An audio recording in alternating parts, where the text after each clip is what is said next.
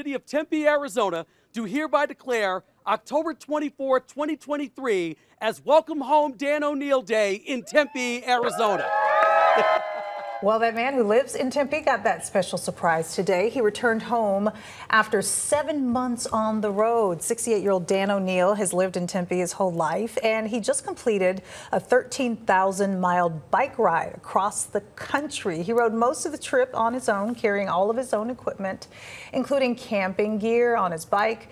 His journey got quite the following on Facebook, too, when he started posting pictures of people he would meet along the way.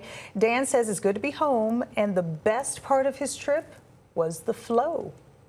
There's a rhythm of the road that can't be beat, where you just get up every day and pack up your camp and hit the road and see our big, beautiful, incredibly diverse country. Dan dedicated his journey to his Tempe High School class of 1973, which he will celebrate his 50th high school reunion this year. Very Congratulations. cool. Yeah. Hey.